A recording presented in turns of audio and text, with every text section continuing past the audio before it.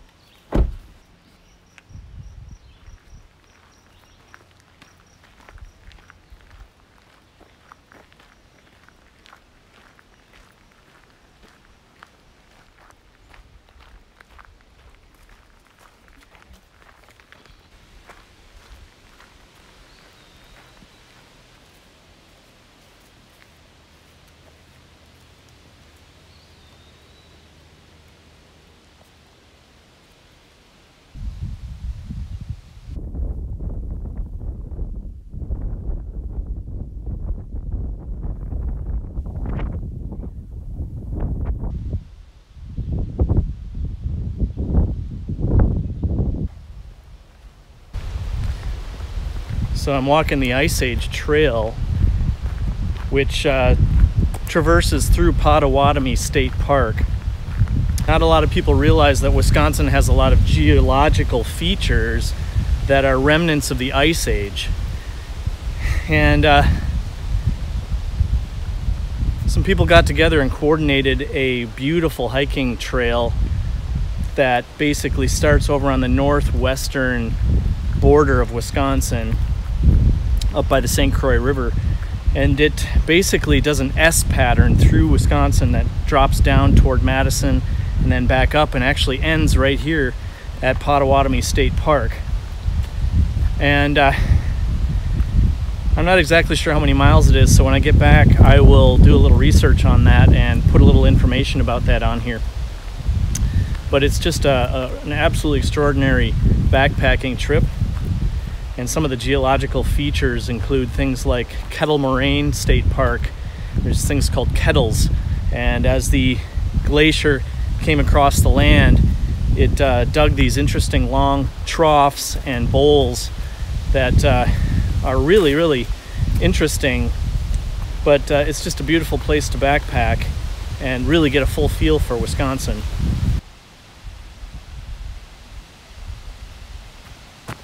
So most of Door County has a lot of agriculture nowadays, but at one time the whole peninsula was covered in thick hardwood forests, and there's only a few really large stands of forest anymore on the peninsula, and this is one of them. This is Potawatomi State Park. There's also Peninsula State Park, and there are a couple of other state parks also on the peninsula that have a lot of beautiful flora, fauna, thick forests. Potawatomi isn't really visited that often, whereas Peninsula State Park is visited quite often. Potawatomi is located just southeast of the town of Sturgeon Bay, but it's just a beautiful place to hike. I've only seen one person since I've been hiking in here today. Other times I've come through here, I haven't really seen hardly anybody, and if you come through here in the fall, the trees are just absolutely beautiful with color.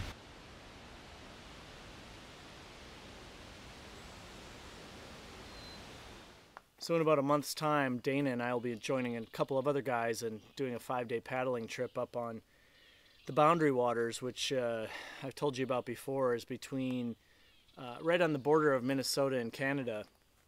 And it's just really a beautiful, beautiful, rugged wilderness. And Dana spent a lot of time up there doing paddling. And we were supposed to do this a couple of years ago, and he got injured in a motorcycle accident. We weren't able to do that. So I'm really looking forward to spending some time with Dana up there and participating in that event. We'll be doing some fishing and probably catching a lot of our meals that we'll be eating in the evenings, and that's happening sometime in the middle to the end of July, and it's currently the early part of June right now. So it'll be a real nice time, and I'm looking forward to that. So this is a bit of a foreshadowing to that experience.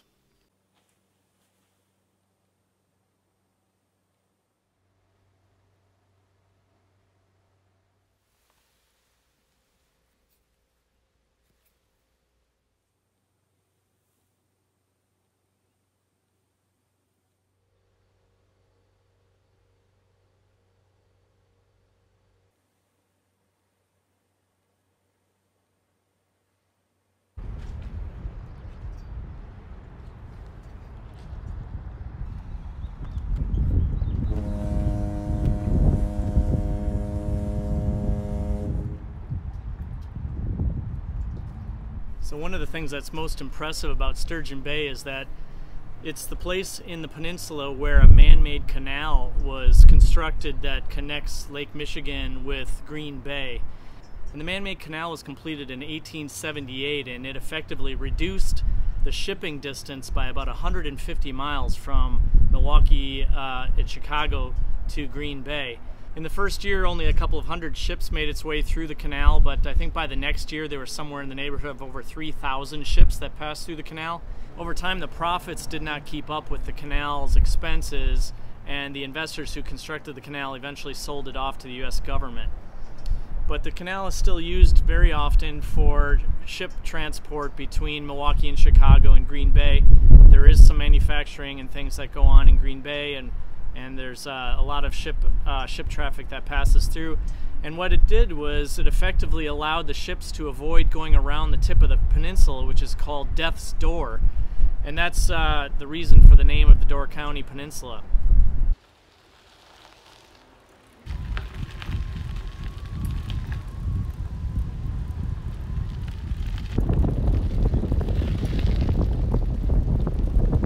Today I'm here in Peninsula State Park. Peninsula State Park is located just outside of the town of Fish Creek, Wisconsin.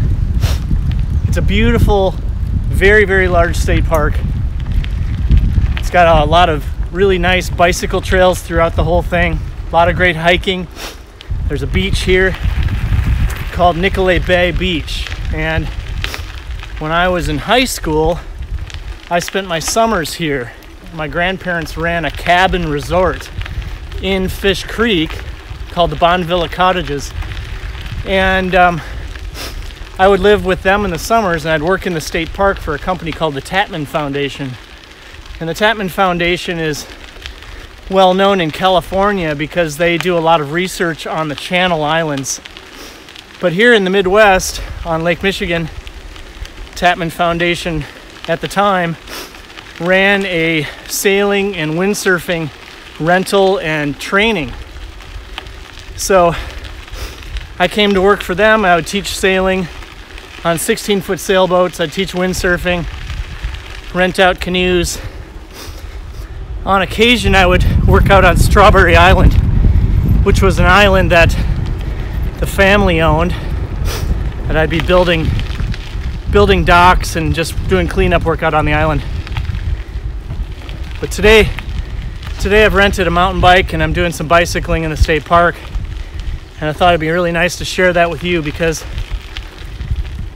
the acreage of this state park is enormous, and it's on this beautiful shoreline through thick old growth hardwoods and cedars and various different kinds of pine, teeming with wildlife out here as well. So it's just a really beautiful place. So enjoy this little bike ride with me.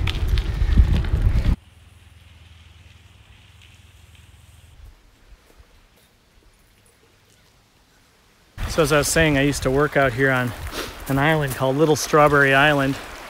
And if you look out here, there's two islands here. So this one here is, I think it's called Big Strawberry Island. And then there's a little island right here called Little Strawberry.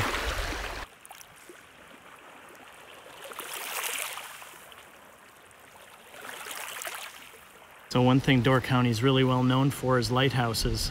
In the whole area around the peninsula and over into Michigan on the other side of Green Bay, there are a lot of lighthouses you can visit.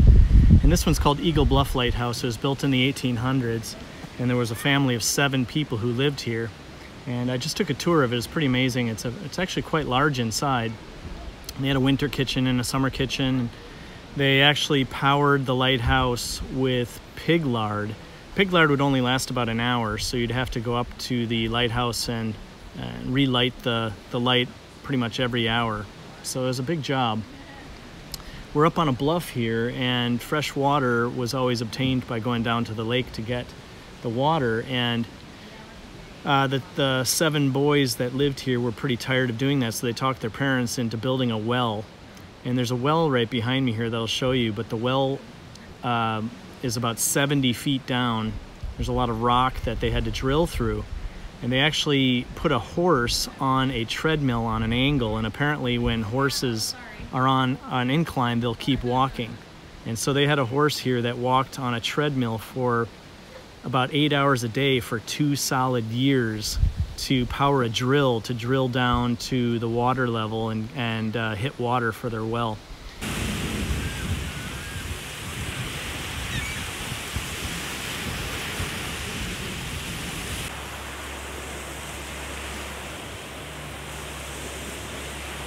Called Nicolet Bay. We're on Green Bay. That's Horseshoe Island out there. And there's a peninsula here, peninsula over on this side. That's Eagle Bluff over there. We used to have to drive a Boston whaler to work every day from the town of Ephriam. I was studying to become certified with the Coast Guard Auxiliary at the time, because we had to do rescues with the whaler. Sometimes it'd be to 8 to 10 foot swells out here, and people would get stuck with the sailboats, capsizing them, and we'd have to go do rescues. A real special time of my life back then, actually. Some of the best memories I've had are my childhood, really. Living with my grandparents up here and spending summers with kids that were working up here for the summer from all over the place. So if anyone knows anything about Wisconsin, they know that Wisconsin is the dairy state. So one of my favorite things in Door County to pick up while I'm here is string cheese. And a lot of people aren't really familiar with string and rope cheese the way I am from Wisconsin. The stuff you get in the grocery stores in the West and different parts of the country is just typically not your typical string cheese. But these things are huge, and when you peel them away, they really do represent a string.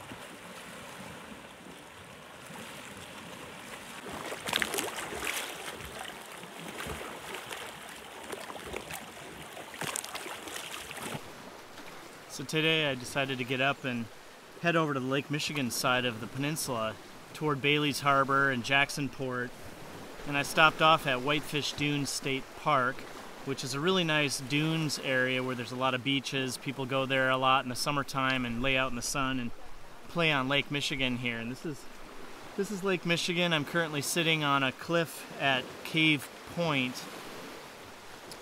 And Cave Point's a beautiful rock outcropping that has a shoreline with crashing waves, and you sit here and you look out at Lake Michigan. It's amazing. It looks like the ocean. It just goes into oblivion as far as the eye can see. It's just really amazing to consider the fact that this is a freshwater lake. There's a lot of sailing here. There's shipwrecks that you can dive to. Amazing kayaking, paddling, and of course when you're diving here you don't have to worry about sharks or sea creatures that might eat you alive. Today I'm heading up the coast on the Lake Michigan side. I'm going to go to Cana Island, and there's a lighthouse on this island, and you can walk out to it when the water's low, but if the water's high it's usually a couple feet deep on the road that heads out to the island. And you just have to take off your shoes and socks and walk through the water and head out to the island. And after that, I'm going up to stay at Gordon Lodge, which is this beautiful, old, historic, nostalgic lodge on a point that's just covered in pine. It's just a beautiful spot, and I'm looking forward to that. I've got a cottage there with a fireplace, and it's just going to be really great up there tonight.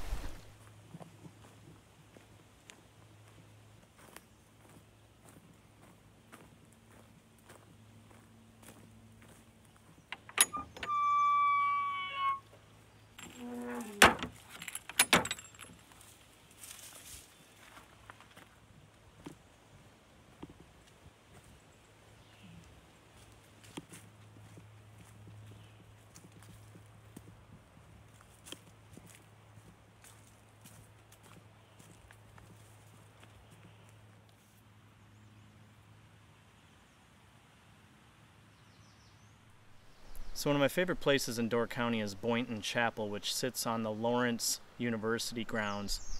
This chapel was built in the 12th century Norwegian stave chapel style by Wilfrid and Donald Boynton back in the late 1930s, early 1940s. It's just a wonderful little place to come. I've had friends share with me that they got married here in the past. They do open it up for tours every once in a while. The Lawrence University grounds is really beautiful. They have an arts center here where people come from all over the state and stay here in dorm rooms to take arts classes, professional arts classes, and so on. There's also a Shakespeare festival that's held here. The grounds here are just really beautiful, and I thought I'd take a second to walk you around and show you. if I were to buy a piece of land and build some kind of a facility like this, which is something that I do have in mind for my future, it would be very similar to what you see here.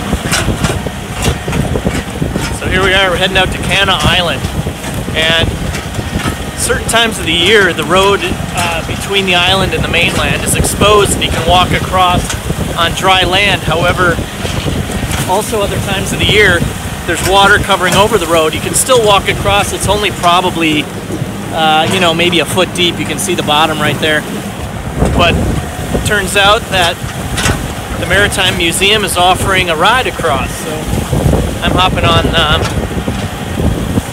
I guess this isn't really called a hayride, but you get the idea.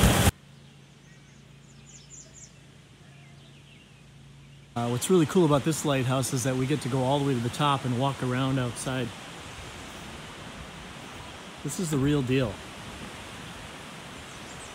It's about 12 bucks to get in. You pay as soon as you get on the island, and you get a full tour of this entire lighthouse.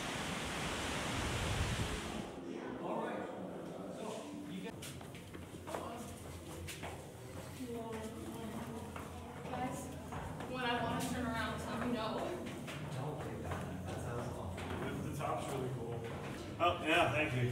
What's your head here, you tall guys? Your last one?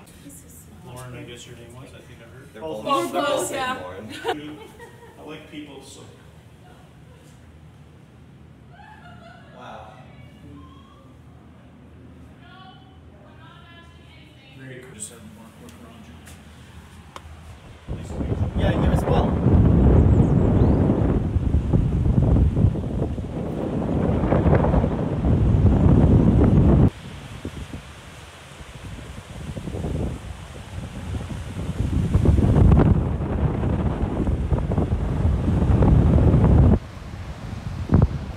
What's really cool about this lighthouse is we're allowed to go outside on the deck. It's windy as hell up here.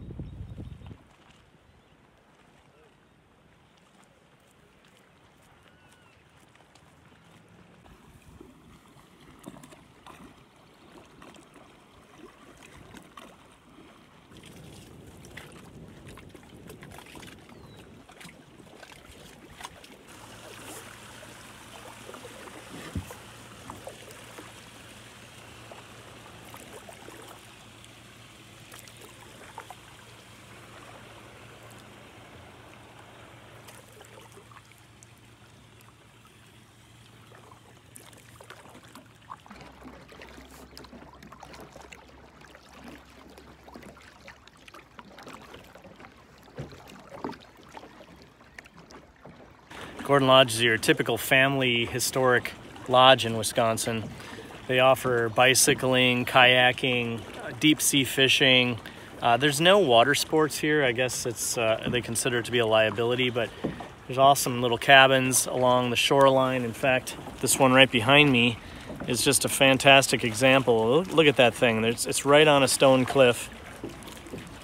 Looks straight out over North Bay, and they get to look at really pretty sunsets every night.